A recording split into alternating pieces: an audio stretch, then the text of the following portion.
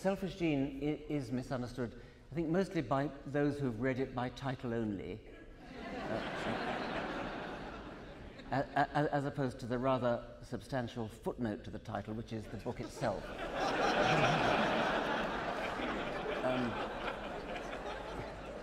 It could equally well have been called The Altruistic Individual, because one of the main messages of the book is that selfish genes give rise to altruistic individuals.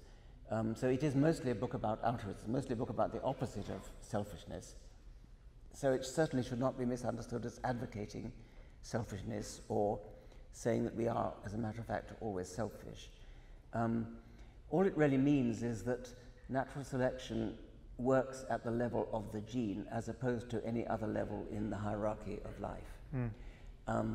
So genes that work for their own survival are the ones that survive